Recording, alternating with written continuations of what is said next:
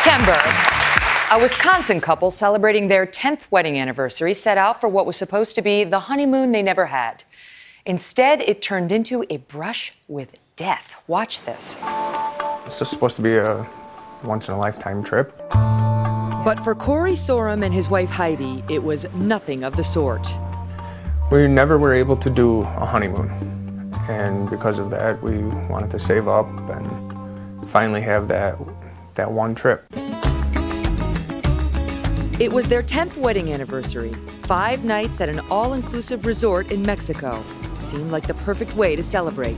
It was gorgeous. We got to our room, unpacked, decided we wanted to change, go down to the pool.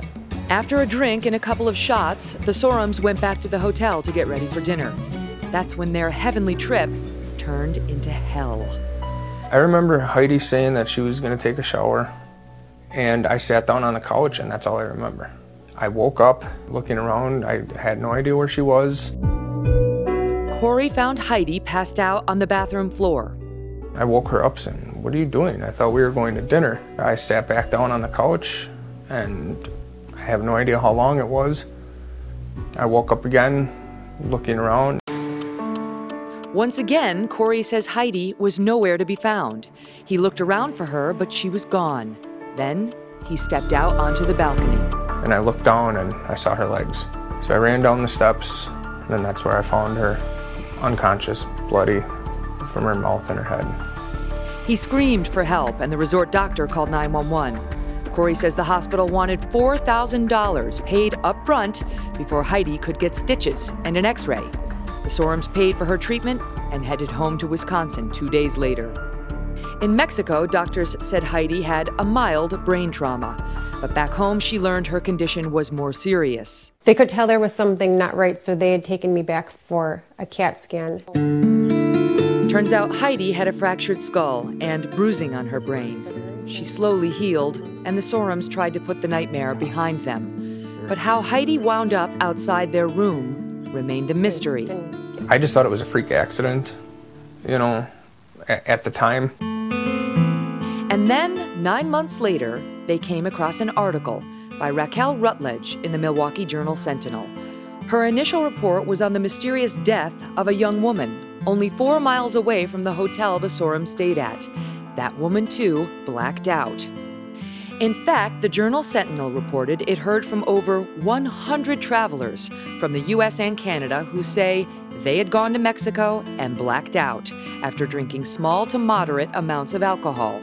For what we had and for how I was feeling, there's not a chance that it was normal. The Mexican government doesn't deny it has had issues with alcohol safety. Throughout the years, there have been problems with tainted alcohol. But the investigations that were conducted both by state and federal authorities in Quintana Roo have not found any problems with tainted alcohol. In July, the U.S. State Department noted allegations of tainted alcohol on its Mexico webpage. But Senator Ron Johnson of Wisconsin wants the State Department to do more. People have come out of the woodwork that experience similar symptoms, so you're realizing this isn't just an isolated incident or an isolated tragedy or tragedies. This is a pattern, and it's a very disturbing pattern. For the Sorrems, though, the aftershock of their ill-fated anniversary trip still lingers. It makes me angry, just knowing that we go there for a good time and other people had other intentions. Corey and Heidi Sorrem, they are here with us now. Welcome to you both. How terrifying. First of all, was this like a nice resort? Had you done research on it? You know, how did it look online? We had researched it a lot. We had planned, we never went on an actual honeymoon, so we had made the decision that at our 10-year anniversary, we were going to go on a trip somewhere. We did a lot of research. In all honesty, we went back and forth because Corey wanted to go to Jamaica, and I kept pushing for Mexico. Mm-hmm. And I won the argument of it, but we did a lot of research looking at reviews from people. And it all looked good. It all looked great. We had family members that went there, too. So when we talked in the setup piece about the fact that you saw her, you blacked out, you came to again, and you saw her 3 stories down, Do you know whether you had fallen off the balcony? There's no way where he found me, and I don't have much memory, but where he had found me, it wasn't possible for me to have fallen off of the balcony. We were on the 3rd floor, like he said, and had I fallen off the balcony, I probably wouldn't be here today because of it was all pavement rocks and everything. Okay. So you still have no idea how you got that gash in your head. We saw the picture and all the stitches. To this moment, no clue. From what Corey had said, when he had found me, my head, I was laying with my head on leftover concrete from when they poured the sidewalk. It was real rough and jagged. And so she could have gotten herself downstairs, potentially stumbled and fallen. Possibly, yes. Corey, what do you believe happened? Because you talk about how you guys had a couple, I mean, you're in Mexico, you have the fruity drink, you had a shot. How much alcohol had you consumed, and what do you believe happened? We just had 2 of those fruity blended drinks at the swim-up pool, or at the swim-up bar. And then the bartender asked if we wanted a shot, so we did a Mexican flag shot, which he recommended, but also people that I worked with also said that it's a good drink, try it. So we did. Did it taste funny? It tasted terrible. Tasted terrible, okay. It was bad. It was really bad. And well, with that, we thought the bartender had forgotten about us because he asked us if we wanted it. We said yeah. It took him 15 minutes to mix it, and we were watching. He would mix and then dump and then start mixing again and dump. It was a whole concoction. It was a whole concoction. It's shocking that this happened to you and you didn't realize until months later that you were not the only one. In fact, that the number, as we put in that piece, is up to at least 100. And the person who broke that story is Raquel Rutledge. She's a Pulitzer Prize-winning investigative reporter at the Milwaukee Journal-Sentinel. She's been following the story. She's with us here in the audience. Raquel, thank you. So that we're seeing a pattern emerge here, a pattern. First of all, what is tainted alcohol? Well, that's a great question because I think that term is used rather loosely. So tainted alcohol could be contaminated with industrial alcohol, with tequila-flavored powder.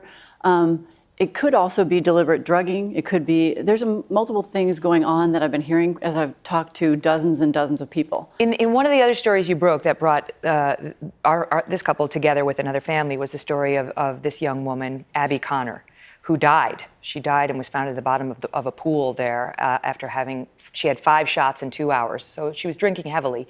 But the blood alcohol content was something like 2.5, which they say you'd have to drink 7 shots in 1 hour to reach that. Right, 0.25. Yeah. Okay, so 0.25. So would tainted alcohol drive up your blood alcohol content? Well, those studies that talked about, or the toxicology reports, they're questionable as it is, because as we learned later, the hospitals that a lot of folks are ending up in aren't necessarily trustworthy, and we've heard of stories of people have been extorted for huge sums of money, like Heidi and Corey. Is that the game? I mean, if there's a game going on here, is that the game to get the money at the hospital, or what? That's too many stories have said that. So I mean, it's really hard to know exactly what's happening, and each case is a little bit different. There are some common threads for sure, but it's the toxicology reports of the 0.25. Blood alcohol aren't trustworthy because they're 2 people, and Abby's brother is 6'3", and she's small. And that's what struck me about a number of these stories. There's couples that are blacking out simultaneously, and you have a lot of petite women and big men, and they're drinking small amounts, or in the case of the Connors, quite a bit more. But still, for 2 people to go out in a resort pool where it's crowded and people are typically around, it just raises too many questions. It just makes you wonder, because the core industry in Mexico is tourism. They need American tourists and Canadian tourists, and this would not be in their interest. And they of course deny that it's happening as well. Would you go back? What would you say to people considering going? Absolutely not. I wouldn't go back. We've had people that we don't even know reach out to us since Raquel did this story and ask. And everyone, anything can happen to you anywhere you go. But with what we went through at the hospital and everything, I wouldn't recommend it. There's so many other places in the world that I think you'd be treated better, safer. So. We got to get you that second honeymoon. We're going to work on that. I'm going to have you back. Maybe this is it, Manhattan. I have a lot of great suggestions for you. We'll talk during the break. Okay. Thank you so much for being here.